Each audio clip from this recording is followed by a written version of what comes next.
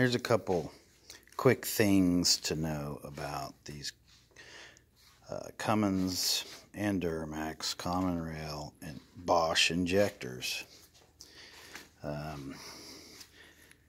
You can test the solenoid with an ohm meter. Sometimes that's a problem. Not usually, but it's good to test all your solenoids, because if it is just a solenoid, you can unscrew it right here and replace just a solenoid and be done with your injector replacement. But one of the things is your tip. If you want to know what kind of nozzle's on here, there's numbers on there, but you can't see it because of the carbon. So what you're supposed to do is have a sonic cleaner, and you can put the injector tip into a sonic cleaner and it'll clean off all that shit and you can read the numbers. Most of the time, if you try to use anything abrasive on the tip, it'll rub the numbers off. If you have a magnifying glass, though, you can look right at the tip of it and count how many holes are in it. You can see with this injector, it has this is an 03 injector. You can tell because it has a sharper tip, which means the spray pattern is tighter. Now on the 04.5 to 07 5.9 common rail Cummins, they changed the piston, which they changed to this kind of piston. So it's the bowl is bigger, so the spray pattern is wider. The injector is the same thing. You can take this tip off and just change out the nozzle, and you can use 03 to 07 injectors are all the same pretty much, basically. I mean, they changed some stuff on the insides of them and whatnot, but they still all suck ass and they're all junk. Need replaced a lot because of the low sulfur diesel.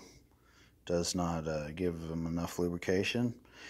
You need to always be putting like Lucas fuel additive or a quart of 2-stroke oil every tank. Something like that will prolong the life of your injectors because they actually get lubed. There's all the parts inside of this thing are so tiny. I mean, it has like little check balls that if you drop that thing, it's gone. You better make sure you got a real clean area to take one of these apart. And the most common problem that I've seen with the injectors is over-returning.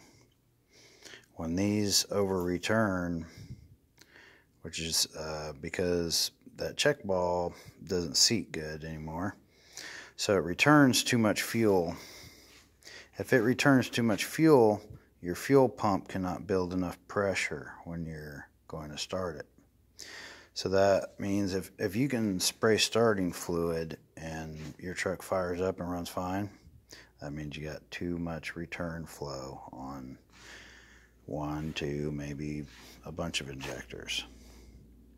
The truck has to build 4,000 psi for it to start. If you can watch with a pressure gauge or a scan tool while you're trying to start and you're getting a no start, you'll probably be getting around 600 psi. And that means at least one of your injectors is returning too much. But at that point, I've tried to replace one injector at a time. And as soon as you replace one injector, the next one goes bad. I mean, sometimes the same day. It's just pointless. You just have to do them all at the same time. You can't get away with doing one injector at a time. It's a waste of your time and it's a waste of money. So save your money, buy them all. If you got 200 something thousand miles on your truck, or you're getting anywhere near 200,000 miles on your truck, start saving your money, or go buy them. Go buy these injectors ahead of time. Go get some new ones and put them in there. If you don't, then you're going to end up with an engine rebuild and cylinder that looks like that. And let's see here. Oh, and a piston that looks like this, melted. That's an overflow injector, flowing non-stop, basically. The fuel is supposed to be timed, and it's supposed to spray in there at the right moment. That's how diesels run. They don't have spark plugs like a car. It's timed fueling. So when you get one of these overfueling that are bad, they're just sitting there dripping the whole time. Dripping. And it makes so much heat that it melts the piston, it busts rings, it just ruins your motor. So they can't handle it, especially the 04.5 to 07 pistons cannot handle that. The 03 to 04.5 had better pistons. They can handle some. Now, if you get a real bad injector and you got injector knock, that's where your truck won't even run. You just got to shut it off and tow it home. That's when you got a stuck pintle in the injector where it's just wide open flowing. I don't know what else I'm forgetting here. And that hole right there is where your crossover tube goes in. So that you're sealing metal to metal. There's no O-ring, nothing like that keeps that pressure right there. That's metal to metal. You have to make sure that that is perfectly straight before you torque that. You want it perfect so it can get the best seal possible. There's a technique to installing injectors, and it has to be done right, everyone. Your little hole right here, that's the return hole. So that's where your return goes out the back of the head through this section. So every injector has that hole, and it goes through the center of the head and comes out the rear of the head, goes back to the fuel tank. That's when you get the no start conditions right there. If you want to figure out which injector is returning too much, you start taking fuel lines off of the fuel rail. You take the fuel lines off and you block off one at a time. They sell a block off tool. I'll make my own real quick. Usually I'll use an old fuel line or something, right? But see, I could take a fuel line like this and put a bolt in the end of that,